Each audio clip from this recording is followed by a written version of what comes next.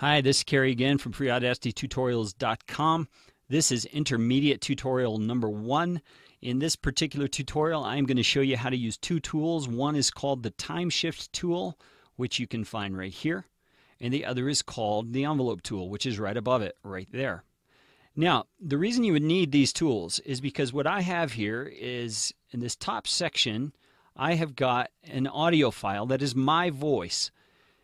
Down below, I have an audio file that is instrumental music. It's done by a friend of mine, Adam Ray. You can find his music at www.heyreyguitar.com. That's H-E-Y-R-E-Y guitar.com.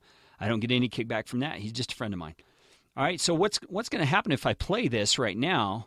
Listen, and you'll hear the voice volume and the music volume are relatively the same, and so it's hard to hear both. Hi, this is Kerry from FreeAudacityTutorials.com, where I do free tutorials on how to use the free open source program Audacity, which is an audio editor.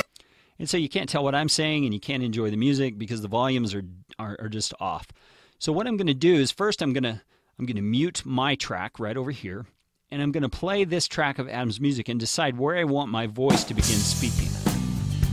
Usually there's an intro or something like that you want to happen, and then you would begin speaking. So I think right about here is where I'll begin. So it's right about this section. So what I'm going to do is go up here and grab my time shift tool. I'm going to grab my voice audio track, and I'm going to drag it to the right back to where I want it to begin. Okay?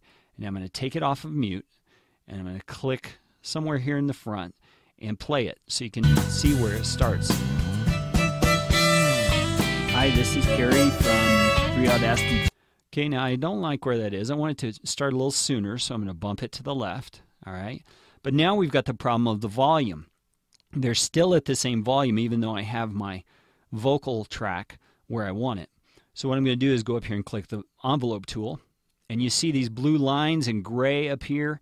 What you're going to do is down here on the audio track that you're wanting to change the volume of, which is the instrumental track, you're going to put 2 points right here on this blue line. See those two arrow cursors right there? I'm going to click once. I'm going to click again. And this first one is where the change in volume begins, and this one is where the change in volume ends. And so what I'm going to do is pull downward on that, and you see the volume going down. That sound wave is getting smaller. Okay? Now I can also move it this way so I can make the diminishing sound happen more gradually, but I don't want that in this case. I want it to go pretty quickly so that I can hear my voice. So I'm going to try it right there. Click my select tool, start back here, and we'll try it again. Hi, this is Kerry from FreeAudacityTutorials.com. Okay, it's okay, but I'm not happy with it yet. I think it started too soon, and maybe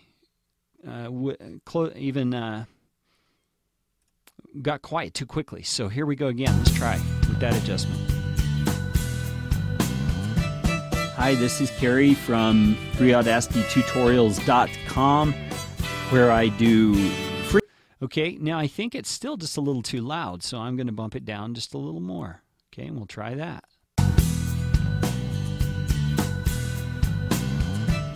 Hi, this is Kerry from FreeAudacityTutorials.com, where I do free tutorials.